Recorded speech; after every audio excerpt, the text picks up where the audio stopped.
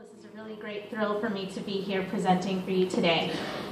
So with that, I'll say good morning, everyone. Good morning. Thank you. So happy to have you with me today, especially after last night's ball. If you were able to attend, I'm sure you had a nice morning this morning. I did.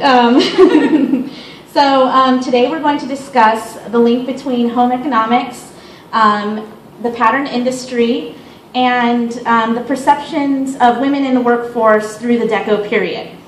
So I have to tell you, there was a time in this nation. Oh, sorry, I'm getting a little feedback here. What am I doing? All right, bugs aside. So I have to tell you, there was a time in this nation when the general impression existed, mind you, it's a long time ago, that a girl could grow up without any knowledge of homekeeping or, anything. And when it came time for her to fall into her domestic ways, after she was married, she was supposed to, poof, snap her fingers and become this, trigger this primordial ability to sew, cook, clean, budget, account for the children. She was supposed to be able to do everything that her household required her to do. Naturally so, right? Women have always kept house. It's just, the way that it's been, mothers, maternal nature, all that. So it's easy to see why it was regarded as a woman's natural province that required her no training whatsoever. So, as I'm sure anyone in this room who's tried to complete such a, I'll say in quotations here, menial task as, let's say, doing laundry, throw that beautiful, nice, new 1930s wool sweater into the washing machine with no concept of what felting is, right? That's whereby wool becomes dense when heat, pressure, and moisture are applied. And effectively ruined it. So I think if you've ever done that or thrown a red shirt in the whitewash, you know what I'm talking about. It's not simple housekeeping, right? There's a little bit of science that goes on behind it. So that notion actually dismayed so many women, our ancestral women, that they actually created this idea of home economics, right? It was such a ridiculous notion that women should not have any training to go into it, that during the early 20th century, many women who studied home economics really took it as a profession and an educational pursuit. So that required years of earnest study, and thus the home economics movement was started. And this was also a time, the early 20th century was also a time when great educational opportunities and reformations were coming about. So women were finding themselves on a more equal playing field with men. I mean, it wasn't where we are now, but definitely they were coming up in that way.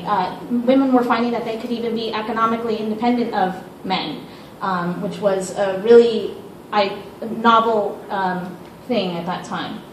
So, but even though women, were now entering the workforce in the early 20th century, they could do, a womanly job as so deemed acceptable, a stenographer or secretary, bookkeeping. It was still considered, at least by the National School of Home Economics, that any woman would eventually fulfill her real mission in life to become a housemaker and a wife. That's a quote, I quote there. Everything from dedicated schools, literature, books on the subjects were written about home economy, and they covered every facet of home management, from good housekeeping, nutrition and food preparation, home dressmaking and millinery, etc. So today we're going to focus on home dressmaking, just because it's so home economics is so expansive that it would take us hours to cover everything. Let's see, what else? I've got to tell you, I'm pretty darn nervous today. This is my first lecture that I've given, but I'm really excited to see everybody here, and I just want to say thank you again. So yeah, I'm just putting that out there. If I stumble a little bit, just bear with me. So this is kind of our schedule, our outline of where we're going for the day, or through this discussion. Let's see. So what we will discover through the course of this lecture is that the impact of home economics actually wasn't just, it was massive. Not only did it empower women to join the workforce, not only did it change social perceptions of women in the workforce and change the whole family dynamic, it also was big enough to spawn a whole new industry, the home sewing market. Before the early 20th century, it didn't exist.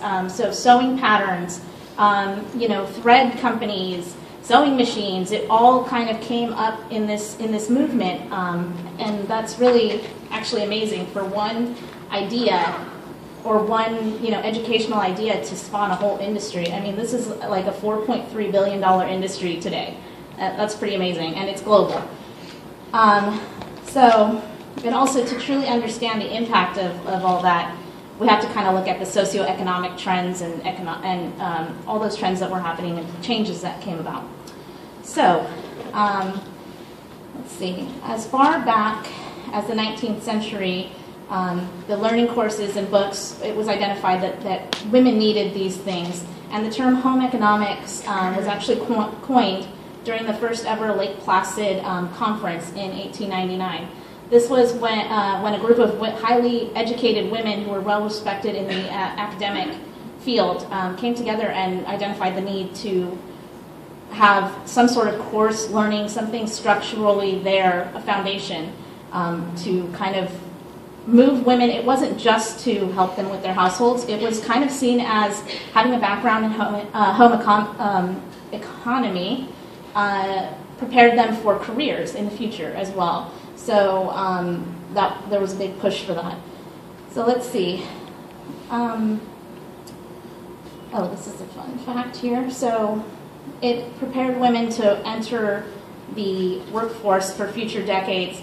And actually, the participation rate of single women met its peak in World War II. And after that, it was a steady movement of women into the workforce that has never abated. And it started actually in World War I, but World War II was when it peaked.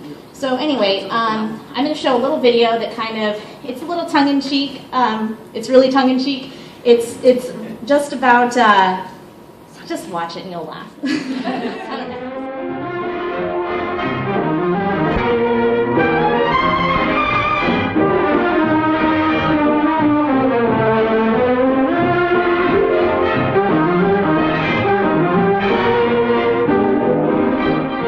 Paris, New York, Hollywood, art museums, historical costumes, world events. Today, these are the sources from which comes inspiration for the fashion designer. Johnny, be careful, you'll tear my pattern. How did you get in here anyway? Just open the door. Look, I've got some new records. Let's try them. But first I have to decide on the material for my new dress. Oh, just like a girl. Always thinking about new clothes. Do you make all your own clothes? Sure. Lots of us girls do. But your clothes look so professional. Johnny, don't you know that the most professional looking clothes are those made by hand, individually? You don't think that people like movie stars buy their clothes off a rack, do you? Well, no, but gee, the people that make their clothes are professionals. You're just a high school girl. Gee, maybe you ought to be a designer yourself. Well, silly, I am a designer for myself. We learn that in our home economics classes, too. Besides how to fit and sew like a professional. You sound as if dressmaking is an easy thing. It is. I just let my pattern tell me what to do, and it comes out all right. That's right, Betty. Let the pattern tell you.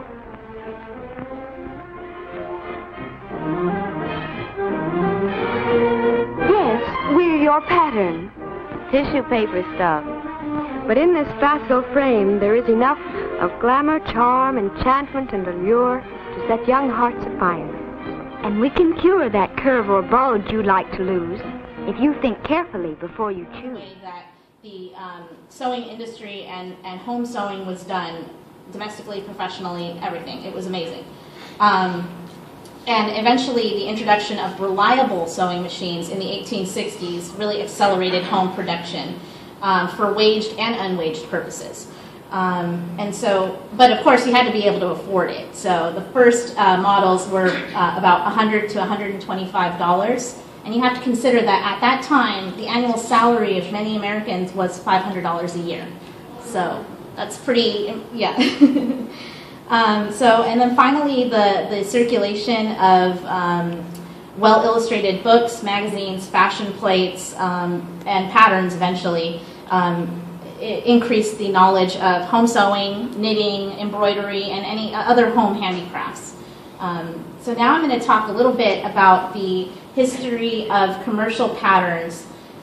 So sewing patterns were actually initially invented as a way to assist the home sewer to make her own clothing. In the 1860s, prior to the availability of mass-produced patterns, the majority of women had to either have knowledge to draft a pattern by hand, or your alternative was to take it to a seamstress or a tailor, somebody who had that knowledge. And, or you could cut up your own existing garment, which, I mean, at that time when you weren't making a lot of money, you didn't have a lot of clothing, that could be really risky for an amateur, homemaker. I don't know if anybody out there, if you've ever taken apart a pattern or a piece of clothing and tried to put it back together, it's much like taking apart an engine and like, oh crap, now I've got all these pieces. Where do they go? Where do they fit? What do I do? And I'm sure we all have that sewing pile that's just like, behind the curtain. By the early 1800s, actually, they started introducing patterns such as this. So if you didn't know what you were doing, this could be very challenging. This is how they would sell patterns. This is it's a one size. You don't know the size. It would require you to trace the overlay onto multiple different pieces of paper. I mean, we didn't have scanners and copiers back then, so everything was traced by hand onto tissue paper and then cut out in the fabric, and then you had to kind of figure out how it all went together. There were no instructions, no markings. Pretty crazy.